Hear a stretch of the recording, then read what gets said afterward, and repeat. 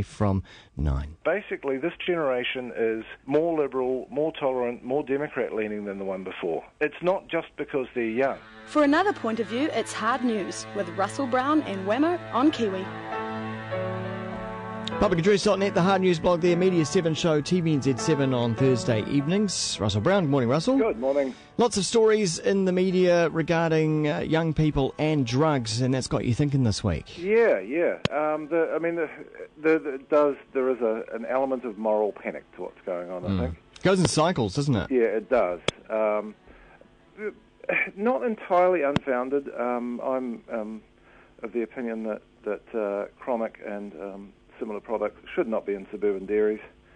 You know, I think they should be on sale to people who want them, but I don't think they should be in suburban dairies. And I do think the government actually needs to sort this out. But I mean, the funny thing is that this is pretty much the pattern that you saw with BZP, and that these things have been on sale for possibly as long as a decade. I think the hemp store has had cannabis substitutes for about that long. Yeah. Haven't really had a problem until all of a sudden this stuff turns up in suburban dairies behind big-ass point-of-sale displays, and 16-year-olds are buying it. One's got to wonder at what point that happened, how it happened, and who was behind it. I think there's a degree of irresponsible commercialisation there, led by the Chronic guy. What's his name? Matthew Weilinger. Okay. And some of what they've done, I think, has been quite irresponsible, giving shops great big posters to put it in their windows. Yeah. Because there's actually been quite a lot of useful study done on this in the context of tobacco. And what has been shown is that young people are more likely to take up smoking tobacco if they frequent shops that have big point-of-sale displays with tobacco branding all over them. Interesting. And I think the same same thing applies to Chronic. The other interesting thing is that there are 3 synthetic cannabinoids in these products. One of them, JWH018, is the only one that Stans, the industry group that sells all the legal, the Legal Highs industry group, actually told the government's expert advisory committee to ban. And the expert advisory committee didn't. It does appear that this one of the 3 synthetic cannabinoids is probably not the one you want in the market. And this seems to be the thing that has been sending people to ED with anxiety attacks and racing heart and that kind of thing. It does seem crazy, and of course it brings up the whole argument about sensible laws around drugs. But you've got this synthetic cannabis thing that seems to be just quite wrong, really. Yeah. Is legal, whereas the natural product is not. Yeah, and you do tend to edge closer and closer to the devil you know. Look, yeah. We know quite a lot about cannabis now. Maybe it would be more straightforward to look at the legal status of that, rather than have what are quite powerful psychoactive drugs being sold from suburban dairies. Yeah. I just think that's a dumb idea.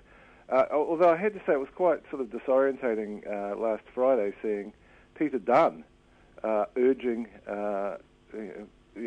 against the knee-jerk reaction on Close-Up, which was quite odd. Yeah, he does seem to be taking generally a sensible line, doesn't he? Yeah, it's exposure to expert advice is what goes on there. Yeah. Is that he's actually in a position now, because he's a responsible minister, he is getting advice that says, look, if you make a knee-jerk reaction to this, there'll just be another one coming along.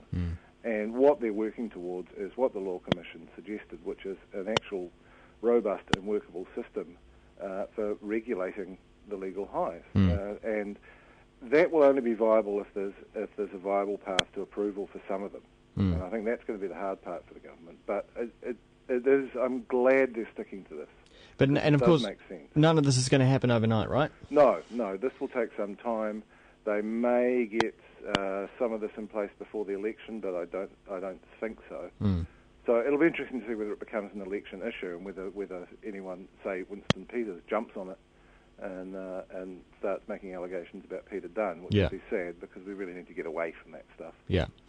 Okay, on to something completely different, although there will be plenty of drugs being taken at Glastonbury. Oh, yeah. It's often at this time, it's hard to sort of get too enthused about this concert because you just feel disappointed that you're not there. But of course, it is happening this weekend over in the UK. Huge gig. You've been looking at the lineup. Oh, the lineup is just unbelievable, including the Wombles. The Wombles are playing. It's nuts. They've got a pretty good slot at one of the stages. There is some controversy. I noticed in The Guardian about U2 playing. Yeah. Oh, well. No, they've always, I think, in recent years, they've always had, one or two big, pretty mainstream acts. But it's safe. It's a safe option. Yeah, it's a safe option. And they were actually supposed to play last year, but Bono hurt his back, so the Gorillaz stepped in. But, yeah, man, when you look at the full A to Z lineup, it's just, there are, and it's not even actually the big acts, but, I'd love to see someone like Raghu Dixit, the Indian singer. Yeah. He's awesome. Yeah. And, there are just so many great little acts that would be wonderful to see.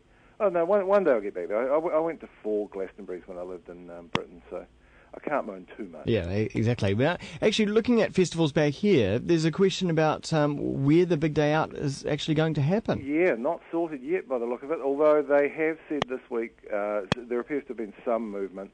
The big day out will be on, and it will be in Auckland. They haven't said it will be at Mount Smart. It's hard to think of where else it could be apart from perhaps the showgrounds. Right. But the thing that actually makes the event work is that it is very much fitted around that venue. It is, and the stages are quite separate. Yeah, and they just basically plug in, each year they plug back into the same system they use. So if they had to change venues, it would actually be quite an upheaval. It would, and you could imagine there would be the initial teething problems that new festivals have, like queues at beer things and food and toilets. Exactly. And they would have to work out how that new venue works. Yeah. So I'm guessing that they would like to stay at Mount Smart, but we'll see, because the Auckland Council now wants more money for the use of the venue, and they want a bigger profit. Oh, they're just getting greedy. Yeah, I think they are. They should be happy that the event happens in Auckland, and other people from around the country turn up to Auckland to go to this event, and that's what the whole big little city thing's about. Yeah, exactly, and it's not like they seem to put the money into the venue anyway. That venue needs a little upgrading, frankly. Yeah. So, it'll be interesting to see what happens there, but the word is this week that it will be in Auckland, and I suspect it will still be at Mount Smart. Okay. And Campbell Smith will be having some hard negotiations. All right. Thanks, Russell, and apologies to the sound of that line. It sounds like you've got a electric fence on your line there. Oh, really? Sounds all right at my end. It's going tick, tick, tick. Anyway, yuck. just coming. It's a one-way tick. Indeed. Thanks, Russell. Righto. Cheers.